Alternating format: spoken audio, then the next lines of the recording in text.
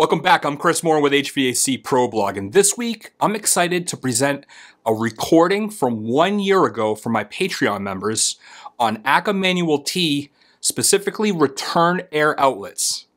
We're going to discuss performance, where you should put them, how to size them, and verifying pressure drops across spaces. Without further ado, here's the class. Alright, so the first thing I want to cover with return inlets is performance. Like I said before, if you're going to put supply air into a room, you really should take the same volume of air back out of the room. And you need to get that air back to the coil and air conditioning in order to remove the moisture. Poor return air paths is probably the #1 reason why you don't remove moisture in a home. Of course, assuming that you sized and selected the system correctly. That would be the third portion of system design, which is manual D duct design and getting those rooms cool. But the design of the ductwork is really based around changing the sensible temperature. The return air inlets are what pull the air back in order to blow that air across the coil and remove the moisture. All of latent capacity in the house is removed at the coil. As long as you're not short-circuiting the supply and the return air, the location of the return air inlet is pretty much negligible in the space. This is because the pulling power, or how far out away from the return it actually pulls air in, is just 1 to 2 feet. So it doesn't really matter. As long as you're not short-circuiting those supply and return locations where the air is going out the supply and directly back into the return, then it really is negligible. Ideally, we want to use a return air path, though, to cut down on stagnant spots in the room. That's why we would want to locate the return probably further away from the supply. Which brings me to location. If you're doing a heating only system, because the stagnant air tends to be lower at floor level, ideally we'd want to put the return air lower, closer to floor level. Of course, it's the opposite with cooling, right? The stagnant air in a room that's being cooled or air conditioned is typically up high. So we'd want to have those high or ceiling returns if it's a cooling only system. So what do we do when we're doing heating and cooling? Now, my personal recommendation is just do the opposite of where your supply ducts are. So if your supply ducts are in the ceiling, put your returns in the floor or down low. If your supplies are down low, try to get your returns up high. This will knock down the majority of the season's stagnant spots in the room on both sides. Unfortunately, when you talk about, as an example, a colonial, a lot of people will put a system up in an attic that heats and cools. And if they don't bring the returns down low through some sidewalls, you end up with some stagnant spots in those rooms, right? It's really easy for some people to just throw a supply duct into the center of a room with a 4-way grill and then maybe try to pull the return air by depressurizing spaces. This is when we start to really run into problems because not a lot of people really know how to depressurize spaces or pull air back without big pressure differences. Also, when you're putting those return grills in walls, most people put the louvers down so you don't see into the ductwork.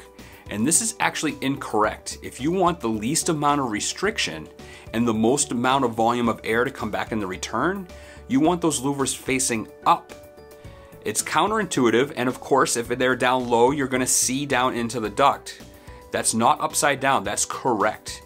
That's gonna actually provide less restriction and more volume of air back into that return duct. If you actually have the louvers facing down, there's more restriction going into that fitting, and you're gonna end up getting less volume of air back. All right, let's talk about sizing return air paths. So I would say the #1 thing is just sizing a grill, right? You always size a grill for 300 feet per minute. Notice it's a little lower, or sometimes significantly lower than a supply duct. This typically means the return duct tends to be larger so they're not noisy in order to pull back air without much restriction, okay? Also, when sizing these, the pressure drop is typically 0.03 inches of water column. So you need to have that feet per minute and that pressure drop. And it's really simple when you go into a catalog of return grills to see what's going to be able to carry that volume of air based on those two metrics. Or Remember that 300 feet per minute is gross area. You could just get that right off your duct calculator. If you didn't know, I did a blog on this quite a few months ago on return grills. Take a look. I actually put this on a chart for you because most return grills or most filter grills actually fall into the same gross area.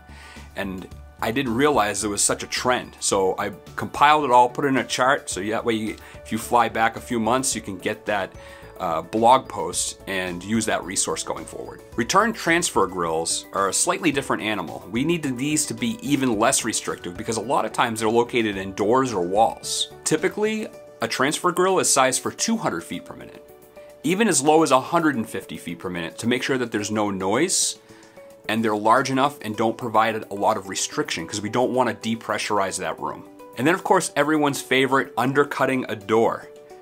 The unfortunate thing with undercutting a door is doesn't mean someone's not going to come in and put carpet over that, let's say, hardwood floor, and now the area you had is less, and now you depressurize that space, or you can't get the air back out of that room when the door's closed, right?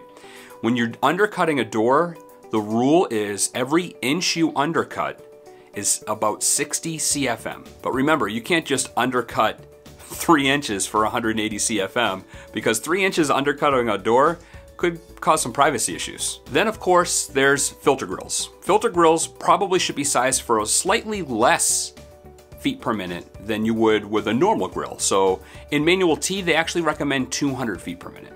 And that's because filters will start to get dirty and an ECM motor will ramp up and now the air's moving across that filter grill faster and it turns into a slight harmonica sometimes. Now the last thing I want to talk about is actually not in manual T, it's just personal experience.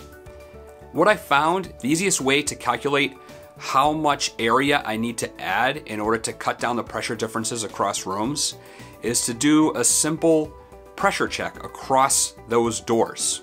So what I like to do is take a dual input manometer, run a long, let's say 1/4 inch hose, most of them are 1/4 inch, you run them under the door, and then you have it open to the space you're in.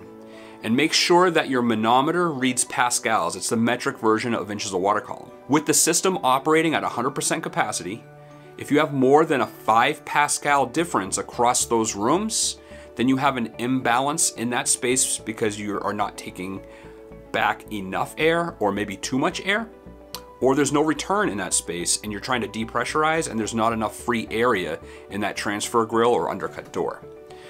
In order to figure out how much area you need to add, you just slowly open the door until the pressure gets close to 0, less than 5 pascals. And then you calculate the width in inches times the height, right? And you'll know the free area that you need to add in a transfer grill. It's a pretty quick, easy calculation and a nice way to know if those returns are undersized or you're gonna depressurize spaces like your hallway because you can't get the air back. So what did you think about the training on return air inlets? If you liked it, why don't you let me know in the comments below and don't forget to subscribe.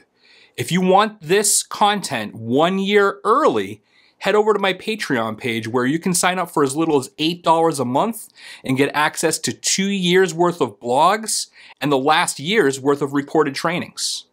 Thanks for joining me this week at HVAC Pro Blog, where we provide advice for residential system design, quality installation, and system diagnosis. I'll see you soon.